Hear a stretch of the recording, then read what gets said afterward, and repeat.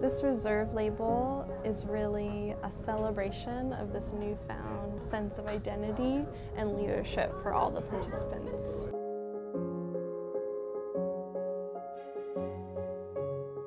Their lives are actually transformed by coffee, which is pretty powerful. So my goal with this card is to really honor them and their story. The takeaway cards are actually part of the new reserve packaging.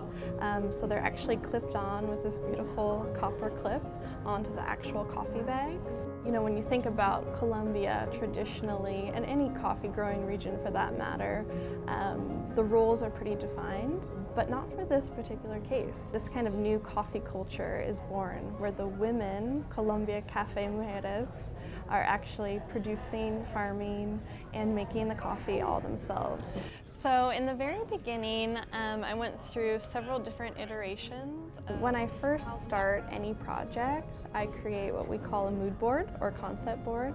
So I find inspiration from the terrain in Colombia, the colors. I have a watercolor brush pen that I use, and then I pretty much draw and illustrate on tracing paper.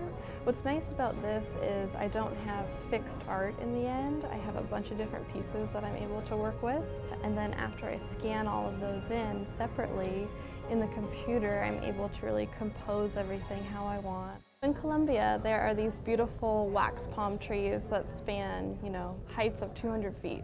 And for me, this was really symbolic because I see these trees and I think of the women. I see the artwork as kind of like a celebration of all that they've become and all that they've strived to do, and really celebrate the leaders that they've become in their communities.